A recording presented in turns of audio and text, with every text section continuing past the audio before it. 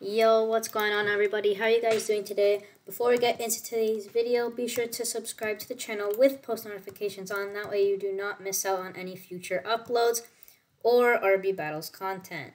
And without further ado, let's get straight into today's video. Alright guys, so as soon as you load in and you come into this little area, you're going to want to vote for the factory map. As you just saw, this is the only map that has the badge. As soon as you load into the map, you're going to go into the truck, press the button, and boom, you have the badge. I'm going to show you how to do that right now.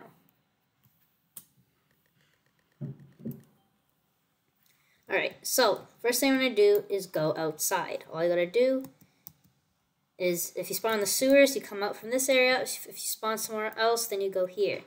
You're going to run into this little truck. If it's closed, then just press this little button right over here. That will open it. And right over here, you will see Sabrina Bright. All you gotta do then is, if you're on PC, press F, or if you're on mobile, you just tap her and you'll receive the badge. It's as simple as that. Now I'll show you what the badge looks like in the RB Battles game. Alright guys, so I'm now in the RB's Battle game. If you've never heard of this game, this is the main part of this event. Now what you're gonna do is go into this event badge area.